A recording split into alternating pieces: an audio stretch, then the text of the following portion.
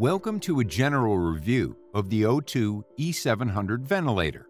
The e700 is a time-cycled, volume-constant, and pressure-controlled ventilator designed for use in both hospital and transport settings. The device is manufactured by O2 Medical Technologies, Inc., and it meets the requirements of FDA, Health Canada, and CE. External connections. On the right side of the ventilator, we have the air exhaust port, the relief flapper, and the battery compartment, which contains the lithium battery. On the left side, we have the DC input connector, air intake filter, sensor connector number 1, sensor connector number 2, 22mm gas output connector, and gas supply input. Battery. The e700 is designed to run on the internal rechargeable battery pack or by using the AC/DC external power supply. Installing the battery. Ensure that the ventilator is turned off and unplugged from the main electrical supply. Turn the yellow screw knobs on the battery compartment cover counterclockwise to open it. Next, connect the battery leads. Close the battery compartment cover and turn the yellow screen knobs clockwise to lock. Its fully charged battery must always be installed for safety reasons, even when operating from an external power supply, so the continuous ventilation is not interrupted in the absence of external power. Patient circuit. The patient circuit consists of a 22mm corrugated hose, breathing control hose, 2 pressure sensor hoses, a one-way intake valve, exhalation port, mushroom valve, and a flow sensor adapter. On the ventilator end, the circuit has 3 connections, 2 pressure sensor hose connectors, and the 22mm hose connection, connecting the patient circuit and gas supply. Connect the high-pressure oxygen supply hose to the 9/16" DISS connections. Hand tighten only. Connect the sensor hose with the lure lock to the sensor connector number 1 and push the other sensor hose onto connector number 2. Connect the 22mm circuit hose to the male 22mm outlet. Connect the other end of the oxygen supply hose to the regulated gas supply, oxygen cylinder, or wall outlet. Turn on the gas supply slowly and fully. Note: ensure that the patient circuit is not attached to the patient when connecting the circuit to the ventilator. A breathing circuit filter may be used if located between the patient connection and the mask or ET tube. Ventilator controls. To control the ventilator functions, the following key membrane buttons along with the control selection knob are used. On/off button. The key turns on the ventilator if pressed for 1 second and off if depressed for 4 seconds. Control selection knob. The knob is used to select all ventilator modes and ventilation parameters. Manual key. During the exhalation phase, if the key is pressed, a mandatory breath will be initiated, and either the flow rate or set pressure control parameter will be delivered as long as the manual key is pressed or until the set inspiratory time is achieved. After the inspiratory time, if the key is still pressed, the ventilator will switch to the inspiratory hold function, in which the ventilator will cut the flow but will keep the exhalation port closed in order to block exhaled gas from venting to ambient, resulting in the maintenance of lung pressure. The maximum inspiratory hold time is 6 seconds. After that time, the ventilator will switch to exhalation phase by opening the exhaust port to ambient. All modes except CPAP and CPR have the manual function enabled. Brightness key. Pressing this key will change the colors on the screen to achieve a better contrast and brightness. Silence key. Pressing this key will silence the audible alarms for 2 minutes. It can also be selected when there is no alarm in order to silence potential alarms for 2 minutes. When selected, the mute button symbol will be shown on the screen. Pause key. Depressing the pause key will stop the ventilations with all buttons remaining active if they were not locked, except manual. The pause symbol will flash on the screen, as well as the confirmation symbol in the window, along with the confirmation LED to guide users to activate pause by pressing the control knob.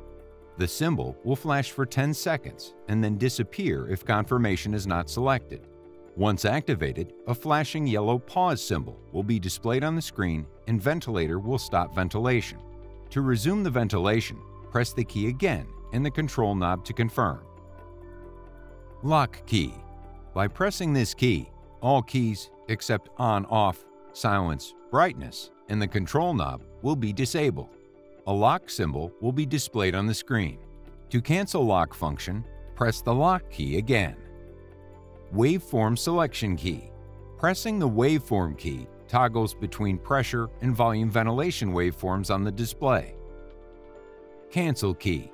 The cancel key allows the operator to return to the previous settings if the last unconfirmed changes in settings are no longer required. LED displays. The power LED flashes yellow intermittently when the ventilator is turned off and the battery supply is charged.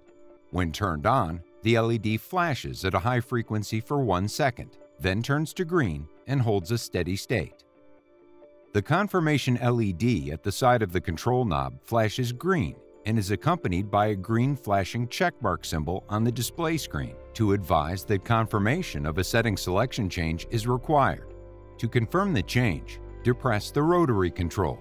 The ventilator will revert to previous setting if not confirmed within 10 seconds.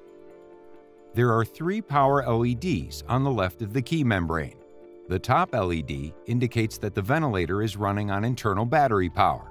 The central LED indicates that the ventilator is running on mains power. The bottom LED indicates that the ventilator battery is charging.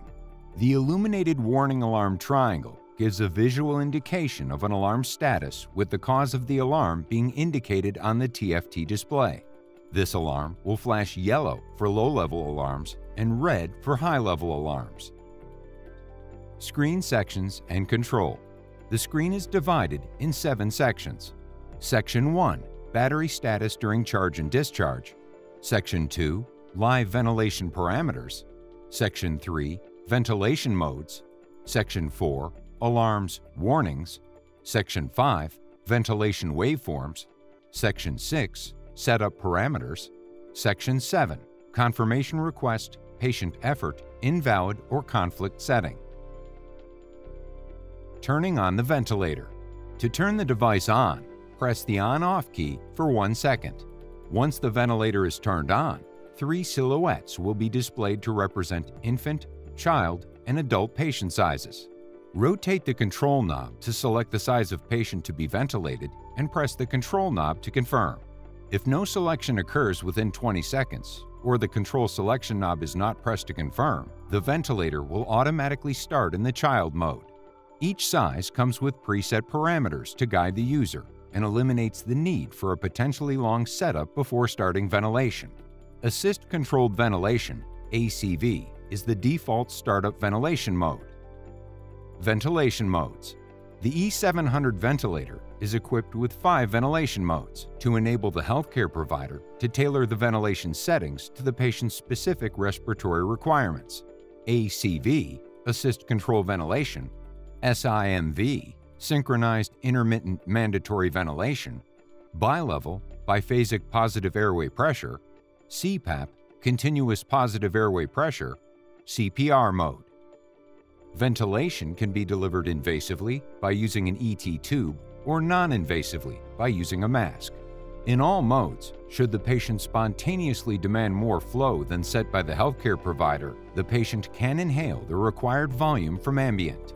Each ventilation mode has a default, which will be initiated on selection of that specific ventilation mode if no changes to the settings are made. Assist Controlled Ventilation, ACV. In this mode, the ventilator can deliver volume ventilation if tidal volume is selected, or pressure ventilation if pressure-controlled ventilation is selected. During Assist Controlled Ventilation mode, the ventilator will deliver controlled mandatory ventilation, regardless of any patient effort if the trigger is disabled. The default trigger setting for ACV is 3 liters per minute, but can be adjusted up to 15 liters per minute. Synchronized Intermittent Mandatory Ventilation, SIMV.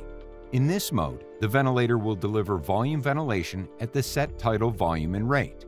The default trigger for this mode is 3 liters per minute, but can be adjusted up to 15 liters per minute. If the trigger condition is met, The ventilator will deliver synchronized, volume-controlled mandatory ventilation. In SIMV mode, the selected breathing rate remains constant, and the time of spontaneous breathing window will change if patient triggers the synchronized mandatory breath before the normal start of the next inhalation phase. Pressure support ventilation, PSV. PSV is a form of assisted ventilation for the patient who is breathing spontaneously but whose respirations are insufficient. This feature is available only on SIMV mode and CPAP mode. The ventilator provides an inspiratory flow based on the patient's inspiratory effort. Ventilator sensitivity to the patient's inspiratory effort is operator adjusted by using the trig. Control and the inspiratory flow rate are tailored to patient's demand by the ventilator. The point at which the ventilator cycles off, stated as a percentage of peak flow, is based on measured airway pressure, the peak inspiratory pressure, and PEEP, which are set by the operator. Biphasic positive airway pressure, bilevel. Bilevel mode is similar to SIMV, but comes with pressure ventilation. By setting both inhalation pressure and PEEP levels, the ventilator will deliver pressure-controlled mandatory breaths at set rates. The default trigger for spontaneous breathing window is 3 liters per minute, but can be adjusted up to 15 liters per minute.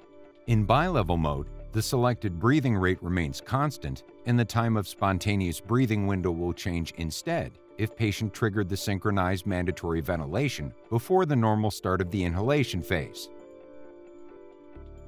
Continuous positive airway pressure, CPAP. In CPAP mode, the ventilator will deliver a continuous flow rate to generate positive airway pressure and use the control valve to maintain CPAP levels. There are 2 breathing modes available for the patient during CPAP. The first mode is with spontaneous breathing when the optional pressure support is zeroed out, displaying a dash. In this option, the ventilator adjusts the amount of flow internally to maintain an average airway pressure close to CPAP setting. The second mode is when the optional pressure support ventilation is set to a desired value. The ventilator will deliver the set PSV pressure starting at triggering point and until the exhalation phase starts. The CPAP mode is equipped with apnea backup. The ventilator switches to assist control ventilation when the ventilator does not trigger patient spontaneous breathing for a period of time set by the user. CPR mode.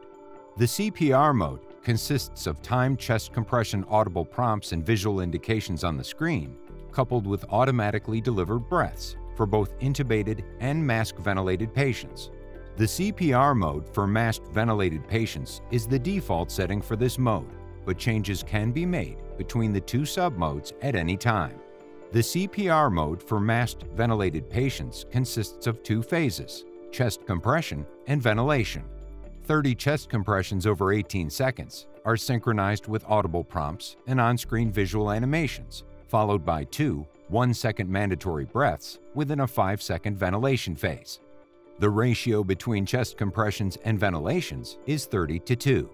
The CPR mode for intubated patients consists of continuous compressions, indicated by an audible prompt and visual animation at a rate of 100 compressions per minute, plus an automatically delivered breath every 6 seconds.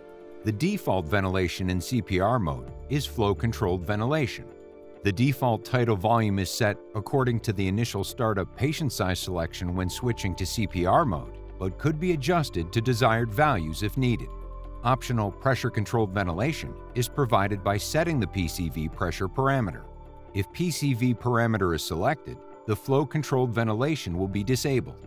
The FiO2 is fixed at 100% oxygen during CPR mode. Note that in PCV, the chest compressions may initiate a breath if the recoil is sufficient to initiate the trigger. Control adjustment.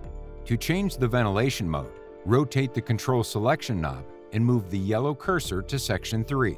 Press the knob and rotate it to choose the desired mode, then press the knob again. A check mark will show up on section 7. To confirm and activate the changes, press the knob one more time. If no selection occurs within 10 seconds, or the control selection knob is not pressed to confirm, changes will be canceled, and the previous parameters selected will remain active. To change the ventilator settings in each mode, rotate the control selection knob to the required ventilation parameter in section 6. Press the control selection knob and rotate it to choose the desired setting of the parameter, then press the knob again.